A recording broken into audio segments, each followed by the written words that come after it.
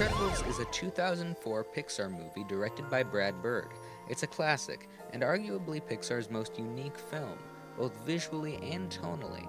Not only is this one of Pixar's more complex films, but it's also its darkest and most mature film.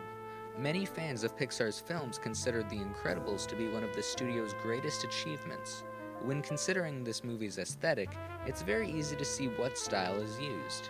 The movie, taking place in 1962, utilizes mid-century modernism, an art style that was prevalent during the 1930s to 60s, characterized by minimalistic, streamlined designs. To examine this more closely, let's start by looking at the movie's first few scenes. These scenes take place 15 years before the rest of the events in the movie. This fact is made extremely clear through the opening scene's aspect ratio and quality. It looks tailor-made for a small TV from the late 40s. After this scene, there's a short title sequence featuring vibrant coloring, and then we transition into a police chase. This scene too clearly showcases the time period we're viewing. Just take a look at these cars. They're sleek, smooth, streamlined, and clearly retro. These cars are perfectly showcasing the mid-century modern art style. So as you can see, in just the first few scenes, The Incredibles sets up the general aesthetic it's going for and begins to develop a distinct style.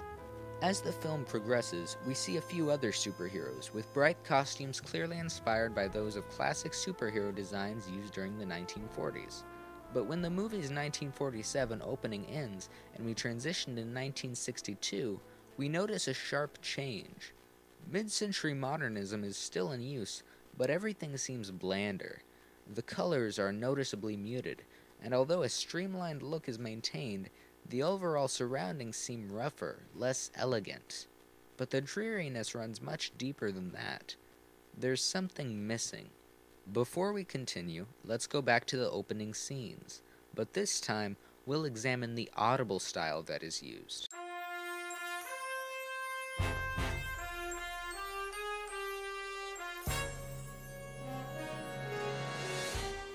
The Incredibles really does have a wonderful soundtrack, and it's perfect for a superhero movie. It blends suspense with action, drama with fun, all while maintaining a relatively uplifting tone.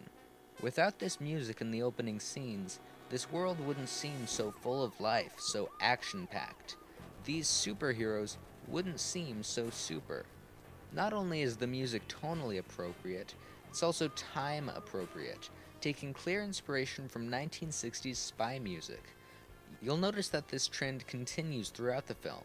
If you think about it, The Incredibles is as much a spy movie as it is a superhero movie, if not more so. This movie's soundtrack is a perfect match and ties everything together nicely. The music specifically playing during the opening scenes is simply entitled The Glory Days. But what happens when the glory days are over? What happens when the music stops? We return to 1962. The visuals are bland. The ever-important music is missing. And because of this, the tone, the emotion behind the movie is skewed. Let's discuss the emotional aesthetic of this film. Up to this point, everything has been fairly upbeat, but now things are different. We flashed forward to a time where superheroes have been banned. The glory days are over, and what's left is bleak. It's like the life has been sucked out of everything. It's no longer incredible. But to say it's just ordinary would be missing the point.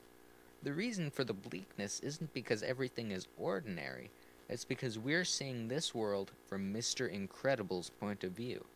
To him, now that his golden age is over and life is now average, it's not just ordinary, it's depressing. As the film progresses, Mr. Incredible learns what's most important. It isn't his adventures or what he thought was the best time of his life. What's really important is his family. As the movie continues and Mr. Incredible comes to realize this, the emotional style shifts drastically.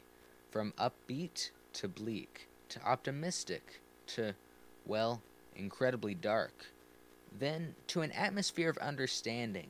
And finally, the movie ends in an even happier tone than the beginning. This film utilizes its unique aesthetic to its full advantage.